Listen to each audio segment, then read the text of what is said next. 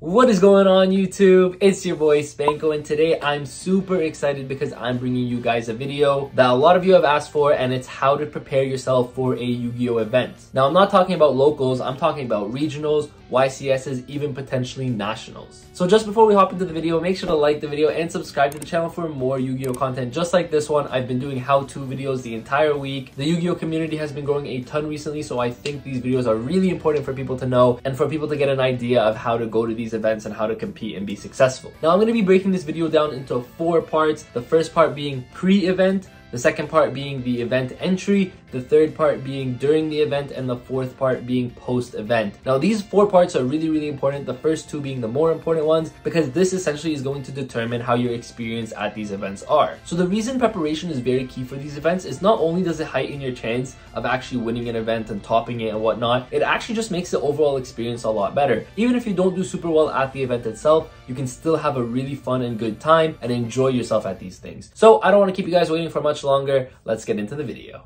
Okay, so you are planning to go to a Yu-Gi-Oh event. The first thing we need to talk about is the pre-event, what you need to get done before you even step into the event room. And now this might sound a little bit obvious, but you have to understand that all these steps correlate together and they're very important because one step leads to the next. And the first thing you're going to need is a deck. Yes, you're going to need a deck to play. Of course, to play Yu-Gi-Oh, you're going to need Yu-Gi-Oh cards. And so we're going to be starting off with the deck that you need. Now, a deck is really important. You want to be well tested on it. You want to know what the deck does. But more importantly, you also want to know what your opponent's decks do. Now, that's going to be a conversation for another day when we talk about how to be competitive in the Yu-Gi-Oh scene. However, for today's video, you just have to be prepared for the event. And to be prepared, you need your deck. Now, as you guys can see, I'm doing this video on a playmat. Make sure you guys bring a playmat to these kind of events.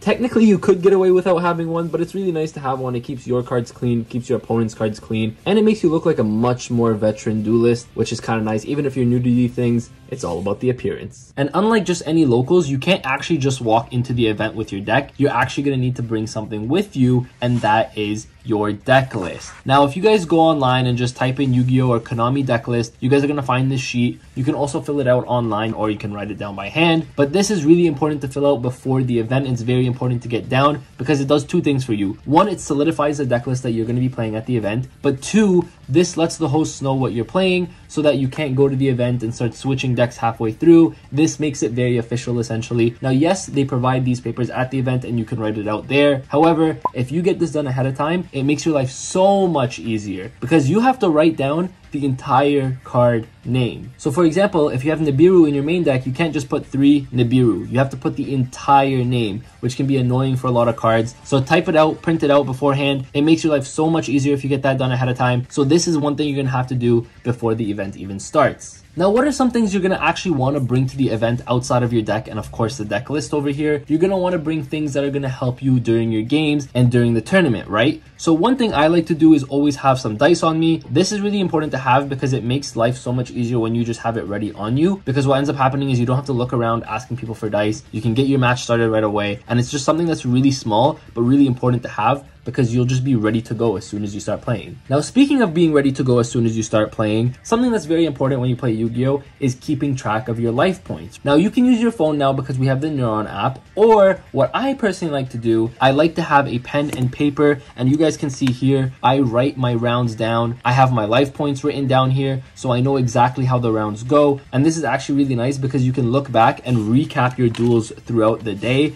and I like to keep this just because it does keep track of the tournament for me. And another nice thing is you can always look back and be like, okay, these are the matchups that I played against. This is what I won against. This is what I lost against. I like to always have some kind of paper and some kind of pen with me because, again, you keep track of life points. Keep track of your rounds. Anything that needs to be written down can be written down so you can look at it whenever you need. With the Neuron app, you can now obviously do life points on your phone, make it a lot easier. However, keep in mind that some event locations don't have the greatest Wi-Fi. So if you can't get access to your phone or you want to save your battery, this is really clutch to have. So here we're starting off with our deck, of course, very important in our deck box. We have some dice, which is very important because this is going to help us play. And we have a pen and some paper so that we can write down our life points and keep track of everything going on in the day. Okay, so now we're ready to duel, right? But before we even step into the event still, we need to be prepared in one aspect that's very, very important, and that is food. Now, keep in mind, not a lot of places are going to have food in the building, and even if they do, there's not going to be a lot of time between rounds. I hate to say it, but a lot of rounds go to the 35-minute mark at least for you, and it's going to be very tough for you to step out, go get food, eat before your next round. These things go fast and you would be very surprised how quick the day goes by. So I always like to have some sort of snack or something on me that I can always eat during the day. Now for me, I like to have a variety of snacks. I don't want to just eat granola bars all day, but you should have some sort of food source with you because it's going to be very tough for you to actually get food at the event or make time for food at the event. I know it's going to sound weird, but it's very important you guys have food with you because you don't want to get grumpy. You don't want to get hungry halfway through the event. You don't want your stomach to start hurting. It's really good to have some sort of food with you. But speaking of food, we're going to put the snacks to the side. One thing that is the most important thing you need at an event, and if you guys listen to anything I say today, this is the thing that you need. You literally cannot live without it, and that is water. You need to have a water bottle on you at all times. There's always going to be fountains, so if you run out of water, you're always going to be able to fill it back up. This is the most important part of an event. Keep in mind, if you're going to be out in a stuffy room with lots of people around you, talking to every single one of your opponents, talking to friends, you're going to get thirsty real fast, and dehydration is a real thing at these events. If you just stay hydrated, you'll be fine for the whole day. I promise you that. Water is the most important thing that you guys can take to these events. Speaking of, I'm thirsty talking to you guys right now, so I'm gonna have a sip of water.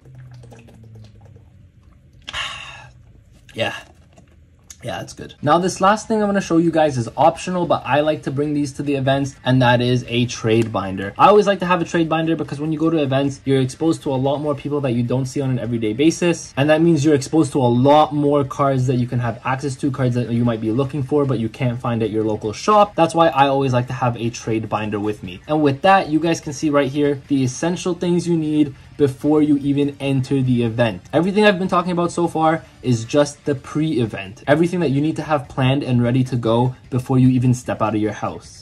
Now, one thing I want to touch on real quick, and it should be obvious, but I do want to note it just real quick. Make sure the deck, when you take it to the event, is sleeved up. But not only is it sleeved up, they should all be the exact same sleeves, the exact same color. And that's because if you have different sleeves, you could actually get a warning or even a game loss. Worst case scenario, it could even lead to a disqualification because you can get caught potentially for cheating. Even if you don't mean to cheat, it is very important to have your extra deck and your main deck in the exact same sleeves. Now, the extra deck can be different sleeves from the main deck. However, as long as the extra deck sleeves all match and the main deck sleeves all match, I'm also going to talk about the side deck sleeves. They should also match your main deck sleeves. That's very important to note because you don't want to lose because you have incorrect sleeves, right? So make sure to note that because it's very important to know. Okay, so we're done with the pre-event stuff, and that's arguably the most important stuff that you need to know. But now let's talk about event entry. Now, Yu-Gi-Oh! Events can always range in their cost. They switch up the price on us every once in a while. I remember it used to be $25. Now I think it's like $35 for Canadians. So yes, that does change. However, just be prepared beforehand to know how much it's going to cost to enter the event. When you do enter the event, you guys get 5 packs on entry, which could obviously be really good for you. You could pull a Starlight, you could pull a Secret Rare. It could be also very nice in that sense. But more importantly, I do want to talk about one thing. When you do go to enter for an event, there is going to be a sheet that you're going to have to put your Kasi ID and your name on that essentially signs you up for the event. This is separate from the deck list that you have to submit as well in person. So when you get to these events, there's usually a table or a desk with a line, or maybe there's no one in line and you got lucky, but there's usually a lineup area where it's sign up and registry. You go in, you pay your $25, you give them the slip, you give them your deck list, and you're ready to go. They give you your 5 packs, and there you go. That's it. It's easy as that. You've entered the event.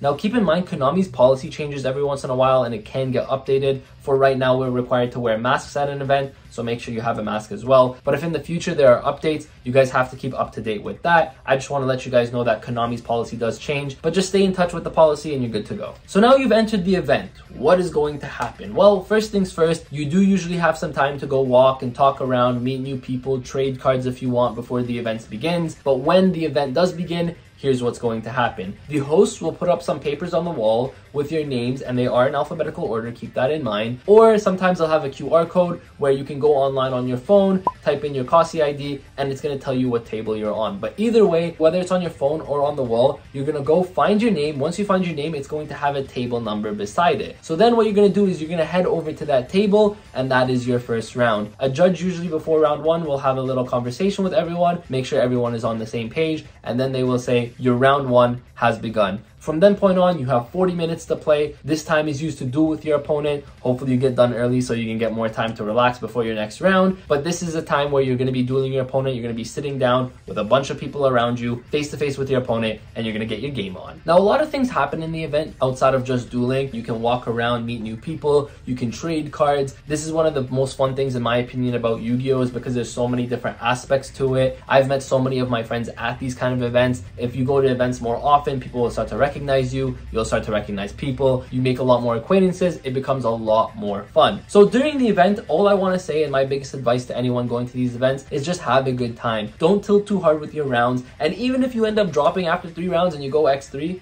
who cares? Go meet some people. Go make some friends. Go trade some cards. Have fun. Depending on where you live, you may not have these big official events very often, so you do want to make the most out of each event that you can go to. Now, just before we get into the post event, which usually happens when people drop out of the main event, keep in mind that during the event, a lot of places will host side events. There are things like Winamat. Some events even do speed duels. There's a lot of things that actually go on during the tournament outside of just the main event. So if you guys do end up dropping out of the main event, go talk to a judge, talk to a representative, and see when the side events begin. Maybe one of those interests you and maybe you can enter one of those. But now we're moving on to the post event. The post event really is just when you're done playing the game, you want to go home. It doesn't necessarily have to happen after the event is done, because sometimes the event is done early for some people and you just want to go relax. So all you have to do is say bye to everyone and get the heck out of there. There's not much to the post event. You just want to go home taking something away from the event. You don't want to go home salty or tilted. I know a lot of people that it happens to, and I try to not make it happen to me because these events really don't happen that often and you do want to enjoy it. Now, I know it won't always go in your direction. You're not going to top or win every single event, or maybe you're just that good and you do. But if you don't, it's okay. Take it as a learning experience. The only way you get better is if you take these experiences, learn from them, and then from there, you can start to make better decisions in the future. If it means fine-tuning your deck, if it means taking different preparation methods, there's so many different ways and so many different things you can learn from these events. So the post event is just really important to keep in mind. Don't get too angry with any of the results. And if you guys do end up topping, congratulations. Be happy, get excited. Keep in mind that these are things to celebrate. If you guys come top 8, top 16, celebrate it. Don't let anyone tell you top 16 is not good enough. It is good enough. Topping an event is very, very difficult. I'm personally from Toronto and there's never really been an event under 300 players. So if you're topping an event with 300 plus players, be happy, celebrate, enjoy your time, right? And for anyone who doesn't top the event, it's okay. You got the next one. All you got to do is believe in yourself, and trust me, you're going to enjoy every single experience. So that is it for today's video. I hope you guys did enjoy. I know I talked a lot, but I really wanted to break down the event into 4 categories because I think these 4 categories are very important to keep in mind when you are planning to go to an event. Now, keep in mind the pre-event I think is the most important, because if you go into the event prepared with your deck, with your tools, with your water, with your food, you go into the event prepared, you're never really going to have a bad time because you're always going to go in knowing that no matter what the outcome is, you're going to enjoy yourself, you're going to take that experience and make the most out of it. I personally love going to Yu-Gi-Oh events. I'm going to be going to nationals in a few days. If any of you guys are heading to nationals, come say hi to your boy Spanko. I'm always down to say hi, take pictures, meet everyone. I love you guys so much. I appreciate you guys so much. Thank you all for watching. Make sure to like and subscribe if you guys haven't already. I upload 5 days a week. You get combo videos, deck profiles, duels, all that kind of good stuff, and this week of how-to videos. Thank you guys. I appreciate you all from the bottom of my heart. And with that, Spanko signing out. Peace.